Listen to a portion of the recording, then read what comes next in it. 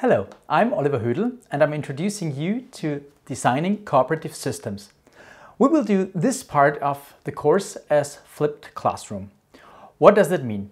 That means you save hours of watching lectures and prepare the content by yourself, self-contained at home.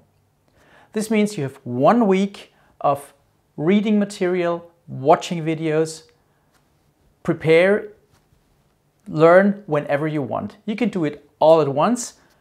You can do it in parts and whenever you want and how fast you want. I've prepared a couple of book chapters, so you don't have to read the full books, but I have prepared selected chapters. Of course, I highly encourage you to read the whole books maybe later, but for the course and for the next 2 weeks, the particular chapters are fine, but please read them. We will learn about some tools like design cards, or even why Lego plays or Lego can play a role in design. And important is that you consume, that you learn this material on your own within 1 week. During this learning process, and that's the second step, the second important part, make notes. You can either use a diary or a piece of paper.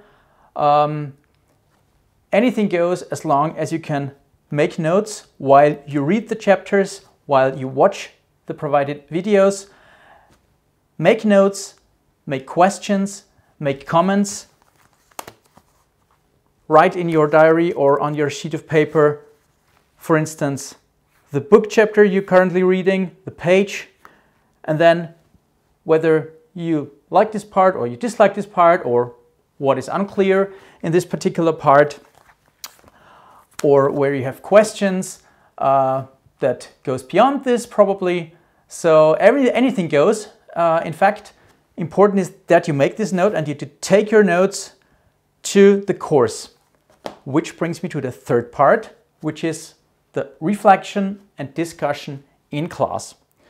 So although you do the preparing on your own, self-contained over a course of a week, we will meet in class at the end of the week, which will be 2 times on Friday, to the next 2 Fridays, where we take a bit of time to reflect and discuss together what you've learned. So that's why important that you learn that at home.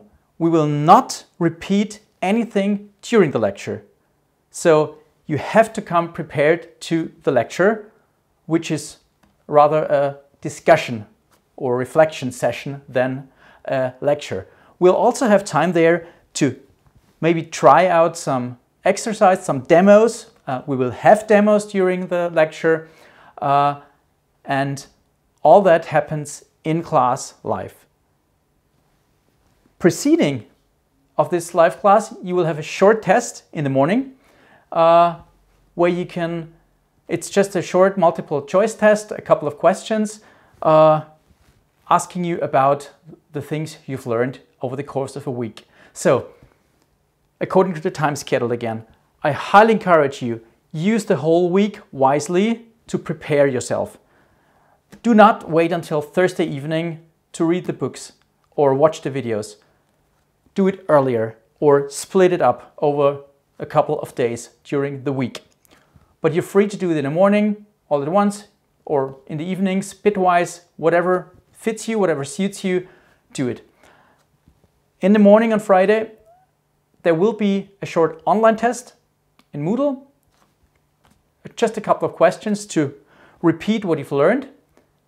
And later in the morning, actually at noon, at 11:30, we will meet in lecture hall in the Hauptgebäude of University of Vienna in Hörsaal 50, which is a large lecture hall where we can meet and take approximately an hour, maybe an hour and a half, but not that longer, to reflect on all the things you've learned at home.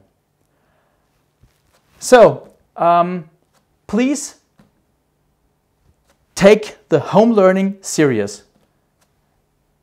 take part into the small test and then come to the lecture where we have space, room and time to discuss and reflect all the things you've learned over the course of the week. All organizational parts according to course. If you have questions here, please use the Moodle forum to ask, and we will answer the organizational things in there. But all the content related questions and comments are reflected in the live sessions. So from now on, actually, the course runs more or less automatically. Well, you are free when you learn, at least in the class on Friday, you have to come. That's mandatory. That's where we all get together at the same time, same place, and reflect on what you learned self-contained at home. I'm sure this will be interesting, fun, and we will have lots of new insights from various perspectives concerning the design of cooperative systems.